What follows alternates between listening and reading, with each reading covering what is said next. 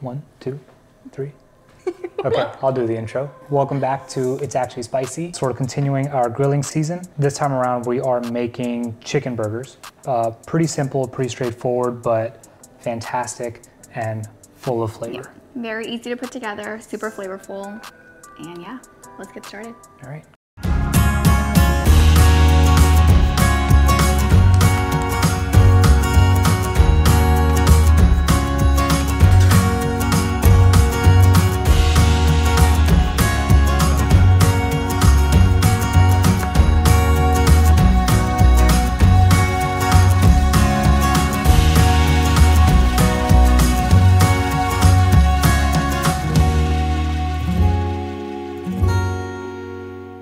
First, I like to always salt and pepper meat separately, so that way sort of have an idea of how much is in there. And black crushed pepper. Yep. Generous amount. Yes. About a half cup of panko breadcrumbs. Then we've got some mayo. Just pull a spoon from out of your back pocket. Well, I didn't know where else to put it, so I just kind of put it in my back pocket. All right. Weirdo. It's got some mayo. Then we're gonna go garlic powder. Then we got some red crushed pepper. And then oregano. And then do some Zeta cumin seeds. Cumin seeds, and we're sort of just gonna crush them a little bit by hand.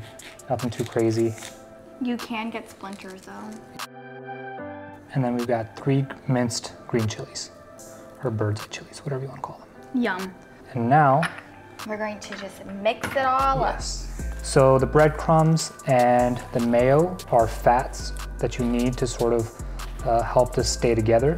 You can also use egg with the breadcrumbs, and then you can adjust, add more breadcrumbs as you need to get this a little bit more firm. I know, but this is a good, we use vegan mayo, but for those who are like allergic to dairy or eggs in general, like this is a good. And then what we're gonna do, now that it's together, and you know it's good because it sort of has like this dough-like consistency, we're gonna take that, and we're just gonna sort of form patties with it. Big patty.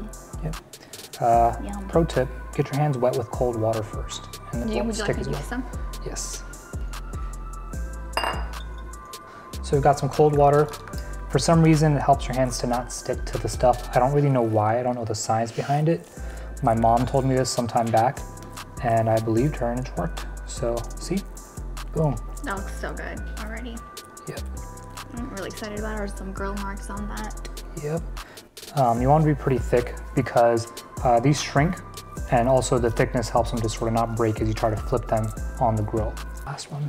You touched me with your meat hands. No, I didn't. Yuck. It was just water.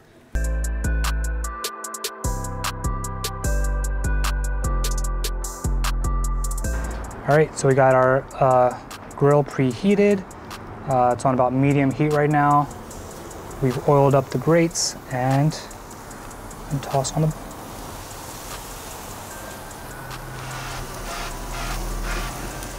So the patties are on the grill right now, and in that meantime, we're going to.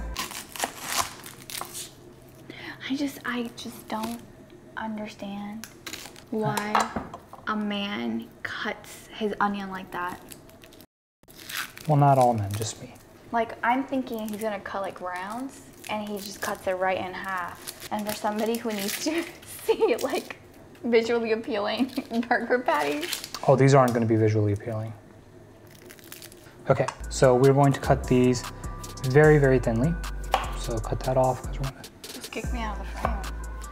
I mean, if you're not needed, you're not needed. I think what's it called? A mandolin probably would be better for this, but we don't have one, so we're just going to use fingers to guide.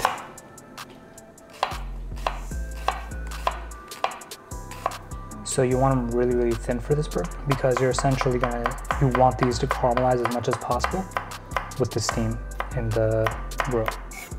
The rounds are really good if you're just using the full round on top of the onion, right? But these are gonna cook on top of the patty. When you were mentioning it, I was thinking that you will have like a thin slice and it kind of goes on top. Yeah, no, it's not gonna be like that. So this method of cutting Remember White Mana in Jersey? That burger slider joint we went to? Sure, I don't remember, but okay. Anyways, this method of cooking is inspired by that type of burger. They're sliders where they use onions and then they use the steam from the onions and the buns on top, and that's sort of where all the flavors sort of meld together. So this is inspired by that, but grilled and with a lot more flavors. Okay, so it's been about 5 minutes. See, these are doing pretty well now. So we're gonna have to flip these over. Ooh, love grill marks.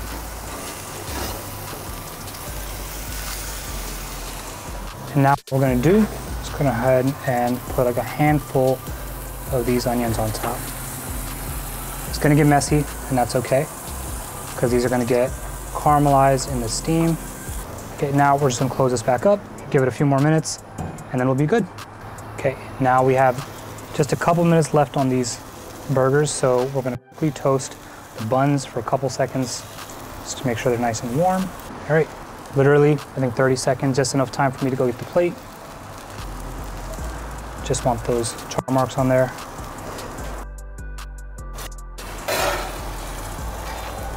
All right, and now we're going to grab the patties.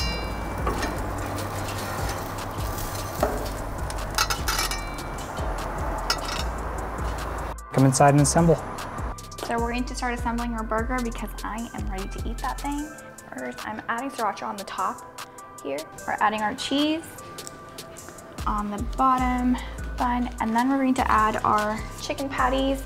Those onions look amazing. And then I'm just going to add some of our homegrown microgreens on top. I'm so hungry. I know, my mouth is like watering right now. Put it on top. It's not how you would assemble it at home, but it's me. For the camera.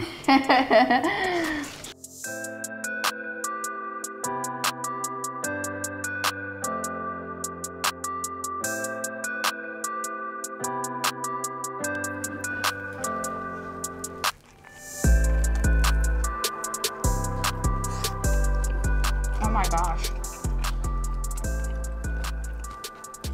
That patty is so juicy. Yeah, I'm a smash burger type of person, but on a grill, you need them thick boys. If you just look at the juiciness of the patty and you just cut it in half, it is so juicy. Well, like, subscribe, try our recipes, and we'll see you later. Share. Bye.